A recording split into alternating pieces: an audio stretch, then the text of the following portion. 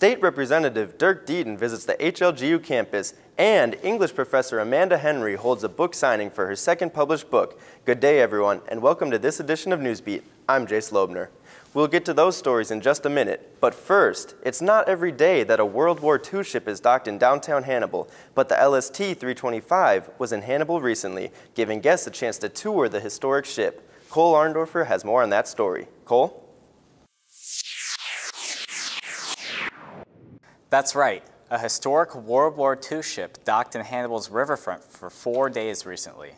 The docking gave hundreds of visitors the chance to tour the ship, seeing everything from where the sailors slept to the types of supplies they would carry, all in an effort to educate others about the past. Here's more.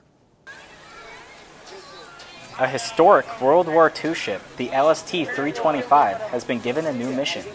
That mission entails educating visitors on the roles of these ships in World War II, Korea, and Vietnam. Well, we're interested in education, and as you can see behind you are school kids. We're interested in education, education, education. That's Navy veteran and LST-325 crew member Bob Hargrove. Hargrove served 30 years on an LST just like this one. Now, he gets to teach people about its history. He says the ship was instrumental in World War II. Yeah, without these ships, we'd be speaking German today. That's why it's important. The docking gave hundreds of people the chance to tour the only fully functioning tank landing ship surviving from World War II. There are many museum ships around the United States, but they don't work. This is an operating ship. Hargrove says the ship's origin is also unique because it was constructed entirely by female workers. These ships were put together by women welders. And Evansville made 157 of these ships. For the D-Day invasion, Hargrove says the ship did 44 trips through the English Channel. The ship moved troops and supplies back and forth. It also transported wounded soldiers and German prisoners of war. Visitors like Dave and Carol Frank believe that touring the ship is one way to honor the men who served. I think it's very important, especially for younger people, because the greatest generation is almost gone. And this is a reminder of that generation and the sacrifices they made. The tour on the ship is entirely self-guided. Crew members say that tours are set up this way to encourage visitors to read about the locations on the tour. The LST-325's home port is in Evansville, Indiana. For more information about the ship or information on tours, go to lstmemorial.org. Reporting in Hannibal for Newsbeat, I'm Cole Arndorfer. Jace, back to you. Thanks, Cole. In other news, Missouri House Representative Dirk Deaton was on campus recently as part of a Constitution Day event. This Constitution Day event is in partnership with the Mormon Foundation as part of the Free Society Speaker Series at HLGU. During his speech, Deaton posed the question of, is the Constitution a living document?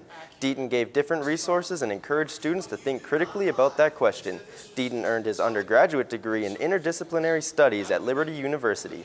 He also attended Crowder College and Missouri Southern State University. Before he was a representative, he worked for a small Southwest Missouri manufacturer. Students from Hannibal LaGrange University, Southwest Baptist University, and Missouri Baptist University attended the Pathway Conference in Jefferson City. Each year, the Baptist newspaper, The Pathway, has a conference that features several speakers discussing the connection between the Christian faith and media. Students and freelance writers gathered for this two-day event.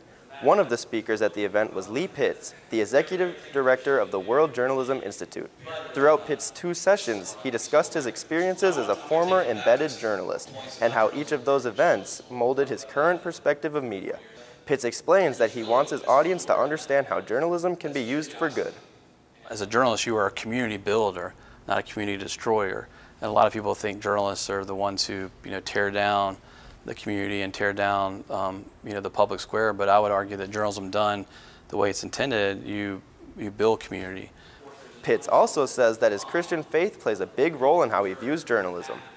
We like to cover ordinary people doing extraordinary things because the Bible is full of ordinary people doing extraordinary things. And I think that kind of having that sense of how all of our stories can kind of echo the story is a cool way, I think, to approach journalism. Pitts says he enjoys devoting his life to telling the stories of others and wants to inspire young journalists to do the same. English professor Amanda Henry held a book signing on campus to celebrate her newly published book, The Light of the White Gem. This is Henry's second book from her series called The Tokens of Reiner. The series is a trilogy, and Henry has plans to release the third book next year.